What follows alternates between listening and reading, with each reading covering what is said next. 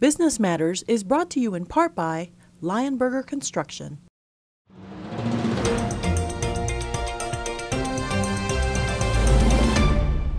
Hello and welcome to Business Matters, a program on Blue Ridge PBS that strives to explore that subject from a variety of viewpoints and scenarios, featuring interviews with the people helping to grow jobs, the economy, and the Blue Ridge region, because business matters.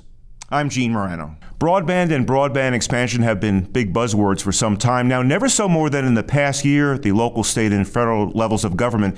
The pandemic that sent millions home for school and work helped show where broadband coverage was lacking. We'll discuss broadband high-speed internet expansion with Frank Smith, President and CEO of the Roanoke Valley Broadband Authority, Botetourt County Administrator Gary Larrowe, Dr. Scott Midkiff is Vice President for Information Technology and Chief Information Officer at Virginia Tech, and Ray LaMura is President of the VCTA and the Broadband Association of Virginia. Gentlemen, thank you for joining me. Thank you. Dr. Midkiff, Scott, in a nutshell, tell people exactly what broadband is and how it helps deliver high-speed internet. Well, what exactly is broadband is a point of debate, actually. There's some discussion about that right now. And so the Federal Communications Commission, the FCC, has a definition today that it is 25 megabits per second download and 3 megabits per second upload from your home or business up to the internet. And what that means is that you would have 25 megabits of capacity to sort of download traffic and 3 megabits per second to upload. And for a lot of applications, that's a very reasonable internet connection, right? Good for email, good for almost all web browsing. It's where really when you start getting into video and some of the other demanding applications where that becomes a problem. It's probably reasonable for some level of streaming services if you're watching, Netflix or YouTube or things like that. Where that's really created some problems, especially in the past year, as work from home has become the norm and as K-12 and universities and community colleges have pushed more of their teaching to remote, is for video conferencing. And so, for example, Zoom would, sort of prefer that you have about 3 to 4 megabits per second up. And so the 25/3 asymmetrical sort of definition of bandwidth breaks down a little bit even for one user. But when you think about having, 1 or 2 parents that are working from home, 1, 2, 3, 4, 5 children that are attending classes remotely with synchronous video that they're participating in a class with, it becomes a challenge. One of the points of discussion now in Congress is asking the FCC to look at that, and perhaps 100 megabits per second symmetrical, 100 megabits per second to the home and 100 megabits per second up would be sort of the new norm of what would be considered served. I think that's a great goal. We have to think about the fact that nothing comes for free, and we have to sort of look at, limits of what we can deploy. But if we look at what we define as an underserved area, today we have areas that are considered served, not underserved, but served, that really aren't getting all the capacity that they need to do what people are doing with the internet today. Okay. Gary LaRoux, talk about where you're calling in from today, Gary, and when the pandemic hit in a county like Botetourt County, which has a lot of rural parts, very spread out, did you immediately, and I know this is something you've been working on for a couple of years, Gary, but did you see where the gaps were in your broadband expansion, where your broadband network was? Gene, really what ended up taking place was that we've been working on broadband expansion since 2017, actually even prior to that. So this did not catch us off guard. However, we were trying to roll it out even faster. And so that has been the pressure that we've been under as a locality, trying to find any and every way to actually expand broadband into the community. And as mentioning about where I'm actually from, reporting from, I'm actually at the preserve at Crooked Run this morning. It's a corporate retreat center, if you will, in the outermost sections of Botetourt County. I'm in the middle of a 500-acre preserve, and I have a fiber connection that I'm operating off of this morning that was not here 6 months ago.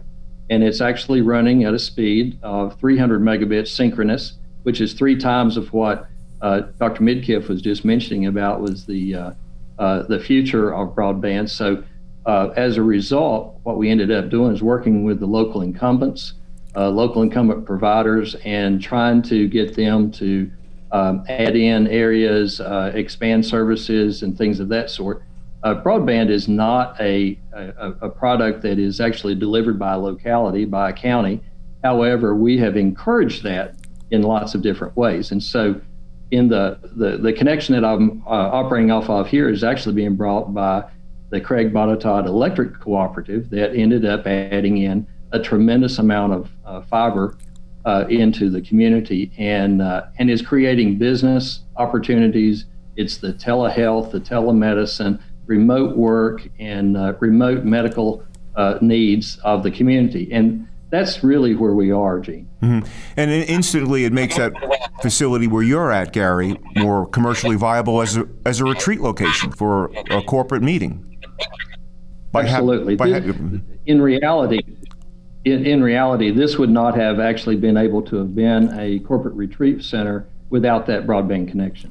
And that has only come online 6 months ago in earnest and delivered and turned up here just recently. So much to that point is that we can end up having anyone living in this part of the world in today's environment of sending large files, radiologists to x-rays to engineering documents or whatever it might end up being. We could end up having people that are living in rural parts of Botetourt County now that could not do that previously. Mm-hmm.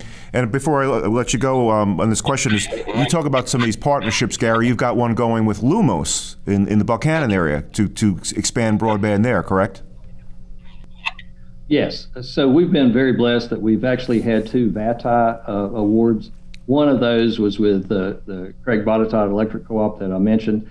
Then we also had a VATI award that was just awarded. It was the only county in the Commonwealth, single county in the Commonwealth that was actually awarded, and that was with a local incumbent provider, Lumos.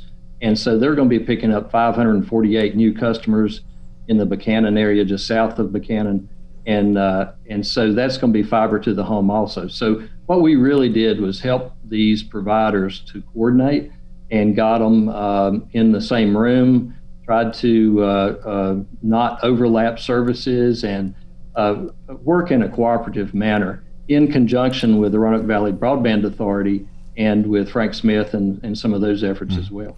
Ray LaMura, do you see this as a way to go in the future, that there'll be more of these partnerships between providers and broadband authorities, and maybe where some of the people that you represent, some of the cable providers, become really more of the last mile providers? Do you see the industry sort of evolving that way in Virginia?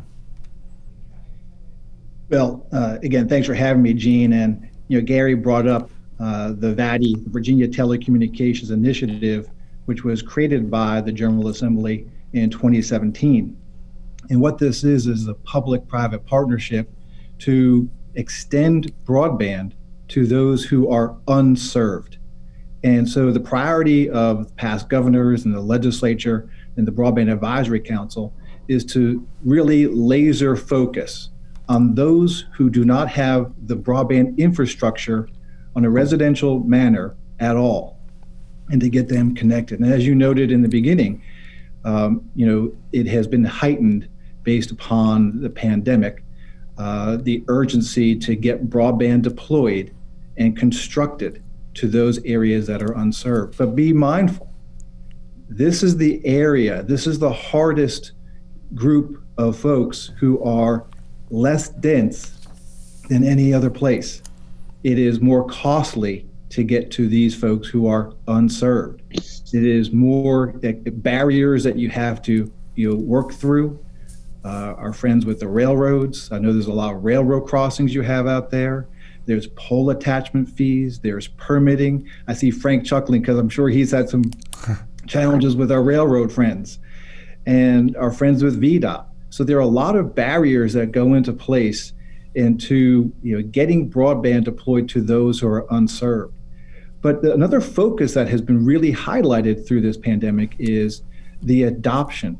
So once you go through the process of getting the permits and constructing broadband, then you have the challenge of getting folks to adopt the service. And this is a challenge. And you note the actions of our members. I'm very pleased to share with you that our folks have focused on the adoption as a key issue. And they provide broadband to folks who are on free and reduced school lunch for $9.95. And so there's a tremendous focus to, once the broadband is constructed, then getting people to take and adopt the service. And historically, what we have seen is the take rate, meaning folks who will take the service, is about 40% once it's adopted. It's not like building commercial broadband where you have a specific customer who has a specific need, who's giving you that specific ask. You're building with the hope that they take the service, that they come. So there's a lot of effort, and there's been efforts through the legislature this year to make a focus on those folks who have access to broadband to take the service, but at the same time to make sure we have programs in place and initiatives in place to get broadband constructed to those who don't have it, those who are unserved. And construction, unfortunately, it takes a long time. It's not something you can wiggle your nose and have it built. The adoption can be a much faster approach. Mm-hmm. So, I would say also, you mentioned that we are the last mile provider through the Virginia Telecommunications Initiative through VADI. It's technology agnostic. So while ours is the pipe that goes in the ground or it gets attached to the utility pole, this is also a program that's available to the electric cooperatives, as Gary had mentioned, also to Frank and his team, and also to the wireless folks. So Virginia is such a diverse state. You really need to have as many tools in the toolbox in an ability to make construction to get it out there. Frank Smith, the Roanoke Valley Broadband Authority President and CEO. We're at Blue Ridge PBS, and this is sort of one of the hubs. Frank, talk about that. This is where the ribbon cutting was a couple years ago when you got off the ground, and there's some big box over in the corner that has something to do with you. But talk about the progress the Broadband Authority has made in laying fiber optic cable. Well, thanks, Gene, for inviting me here. I'd love to talk about that. So basically, you talked about the kickoff we had back in around April of 2016. So it's been approximately almost 5 years.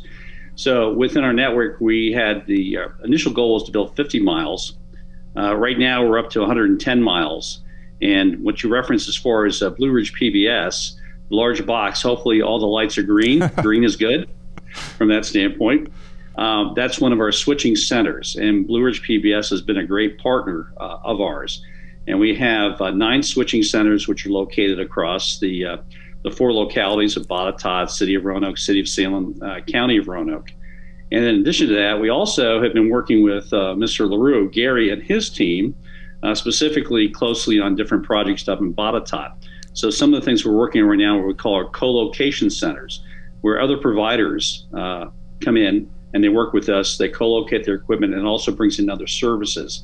And one of those is actually in the Greenfield Training and Education Center. So for us, right now, the progress has been very good. The partnerships have been good. And I think what's interesting too, and we appreciate everybody here on the call because everybody plays a role in this. We're all trying to serve folks. We want to make sure that all boats rise with the same tide. And that really has to go back down to the fact that right now on our network, we were designed to be an open access network, which translates into whether you're private, you're public, you're new, next generation, whatever, that you have an infrastructure that you can ride on. So I'm pleased to say right now we have 8 different providers on our network. 4 what I would call the traditional established providers who are on our network, and then we have 4 next generation providers on our network. So it's been a great privilege to serve, but really the key thing is we need to make sure that this area can compete, and that's what we're working on all together. So again, it's a privilege to serve. We're public servants. I wanted to ask you some of the higher speeds that Dr. Midkiff, Scott was talking about. Sure. What you've got in the ground now Frank, let's say the technology improved and there was a need for a higher speed. Can what you have in the ground now handle it? Yeah, I think a lot of us here on the broadband team here at the Roanoke Valley come out of several. I like to say that I'm a millennial in my head, but not in my hair, which is obviously silver or gray. So we've come out of the background of the industry for a while, a couple decades. And part of our team is we built the infrastructure from the beginning so it would be future-proofed, which translates into, there's a term we like to use, it's called a forklift upgrade. So if something becomes obsolete or past its useful life, you have to pull it out and throw it out. And we were very careful with our partnerships as far as our architecture. So to answer your question even more directly, right now we started with offering up to a gig circuit, which is 1,000 meg from that standpoint. But now we've been upgrading the network and what we call the core infrastructure to get up into the 100 gig speed and so on. So it's been a good experience for us, and we've been able to address the growth. I apologize. I have a light that's on a timer to save energy, and I'm not moving around fast enough. That's so here okay. we go. It's eco-friendly. There you go. Let's go. Let me go back to Scott. Talk about, Scott, what high-speed broadband means to the Virginia Tech community, the corporate research center there, Scott, where you were on the board. What does it mean? And does having high-speed internet, which I assume you have at the corporate research center and all that, does it help attract tenants? Does it help attract business? Oh, absolutely. And so for Virginia Tech, I mean, broadband means a lot of things. So, wireless came up as one of the options. We have a really strong wireless research group. So we have, faculty that are doing research really to try to, figure out how wireless helps with deploying rural broadband and with lots of other applications. On our campus, we have, researchers doing, transferring very large data set, working on artificial intelligence, machine learning, data science, applications, visualization that require the university itself to have very high data rates. We have a 100 gigabit per second connectivity to Internet 2 and other research networks. Teaching increasingly, it's not just sort of going to the web to get class material. It's downloading videos. It's having interactive video. And then, you mentioned the Corporate Research Center, which is affiliated with Virginia Tech, part of the Virginia Tech Foundation. And we, the university, don't provide internet to the Corporate Research Center tenants unless they are part of Virginia Tech. Mm-hmm. But that's an area where actually the Corporate Research Center is thinking about what's the next generation. I think the CRC has done a great job of providing connectivity for tenants to date, but it really foresees that the demands are going to go up for its tenants, and we want to make sure that the CRC can provide not just good internet service, but great, exceptional internet service, because that is a differentiator in terms of attracting people to that location. And one of the things that's interesting too, and the pandemic has highlighted it, we have students and employees throughout the region, right? And as we exit the pandemic and go into what we call the next normal, we're going to have a lot more employees, I think, that are working all or mostly from home that need good connectivity. We're going to continue to have residential experience is really important at Virginia Tech and will continue to be, but we'll see more content being delivered over in digital form and remotely, and so students need access.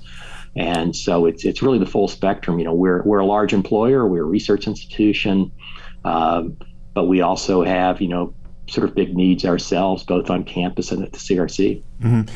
I wanted to bring up wireless technology, and maybe Frank and Gary. Gary, any of the expansion that you are doing, is it all in the ground? Is any of it wireless? Because I think Botetourt County's put up towers, and is that technically high-speed broadband?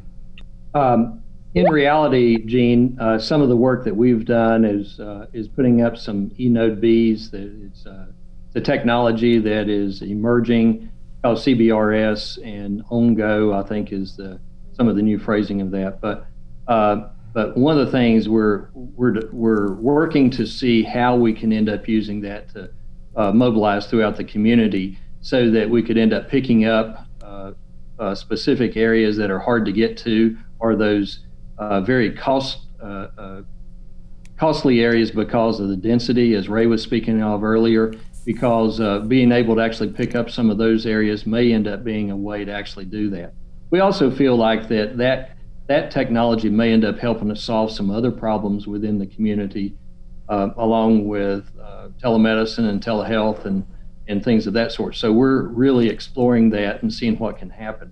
I just read an article just recently. It was talking about Zoom towns, and in reality, thinking about a Zoom county of where we end up having broadband distributed in multiple layers and in multiple directions, with access from mobile to fixed.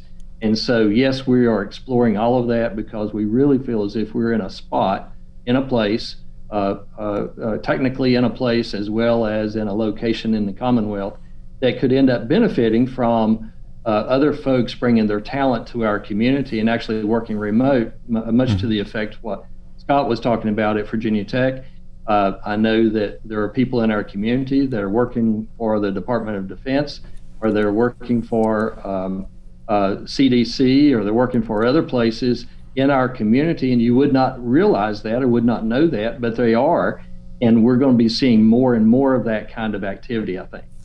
Let me go to Ray and Frank. Senator Warner sent out something after the rescue plan was approved, and said there's $17 billion in it for broadband expansion. Talked about still 700,000 people in Virginia that lack access to high-speed internet, or they did during the pandemic. So Ray and Frank, do you see room for innovation? Do you see room for providers and for the Broadband Authority to just maybe to help foster the next generation of technology, even to get more people broadband?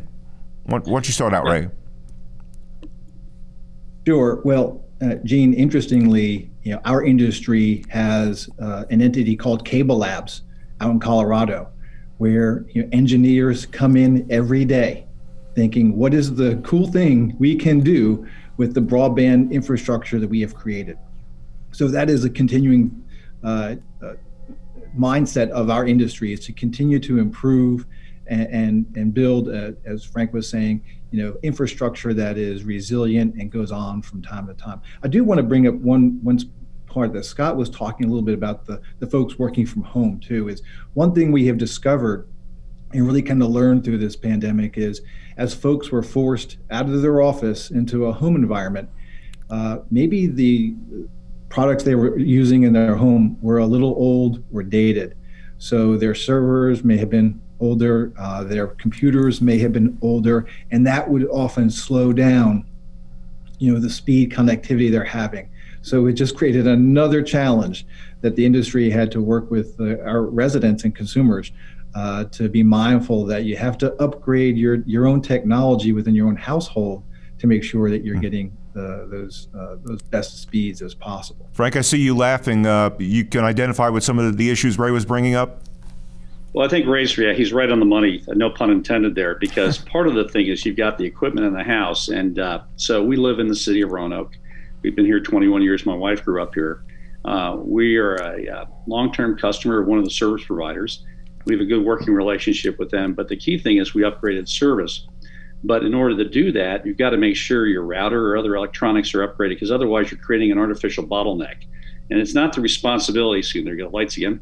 They're not the responsibility of the provider, but you've got to kind of take ownership of that and work in partnership. So I think that's part of it too. But I also think, on Ray's point too, talking about the cable labs and the innovation that's being done there, for us, one of our goals was to help provide, drive competition, drive partnerships, drive investment, but it goes back to the term innovation, making sure we're driving innovation here. And I think this is what Gary was talking about earlier, in working with his team up there on some of the CBRS projects, taking a look at the proper partnerships to bring into the area. I think that's been good, but we're also looking at other areas. How do we deliver the service, but just not deliver the service, but what is the impact that we're going to have? What's the problem that we're going to solve? because part of the things, it's great to have the technology, but if you don't know what the application is and what that application is, that problem it's going to solve, that's a challenge. So I think collectively here on the team, everybody's been working hard to say, great, we've got these tools or these additional arrows in our quiver. Let's make sure that we apply them appropriately to make this area compete. Because this is one thing I've learned from the beginning, I've been here almost 6 years, is that we don't compete necessarily against for our area, just against the Richmonds or the Washington, D.C.'s areas. We're really competing against places that have great quality of life, such as Bozeman, Montana. You look at that and the infrastructure they've built up there. You take a look at Asheville.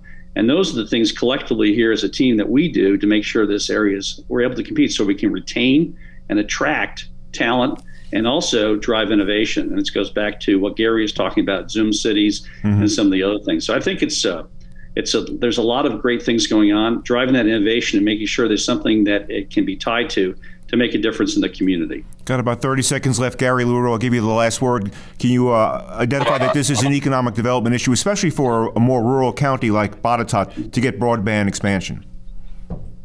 Absolutely top of the tier as far as economic activity in our county. It depends upon broadband deployment, and we could not have done this without the Broadband Commission that was appointed by the Board of Supervisors and the support that they have provided. Dr. Max Scotthorn is the chair of the Broadband Commission. He's chair of the Board of Supervisors, and also really working hand in hand with the Broadband Authority, and Frank and his team has just been miraculous. So those are our secret weapons, if you will, Gene, in economic development in Botetourt. All right, gentlemen, we're going to have to leave it there. This has been Business Matters. Have a great day. If you have any questions or show suggestions, email us at businessmatters@blueridgepbs.org. And if you missed any of our previous episodes, you can watch them on our website at blueridgepbs.org.